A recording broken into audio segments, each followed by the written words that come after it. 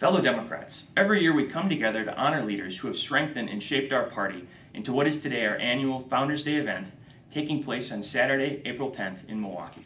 This year, we're excited to welcome Pennsylvania Governor Ed Rendell and Minnesota Senator Amy Klobuchar as our keynote speakers. Throughout Governor Rendell's history of public service, he's been an outspoken voice for Democratic causes in his state and across the nation.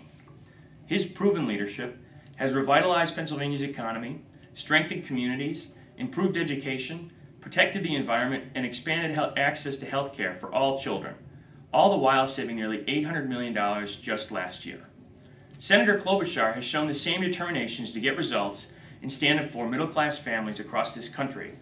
Her lead in passing the most significant consumer product safety legislation in a generation, and her role as a key proponent of combating climate change have received well-deserved national attention. Governor Rendell and Senator Klobuchar are both shining examples of what Democratic leadership looks like.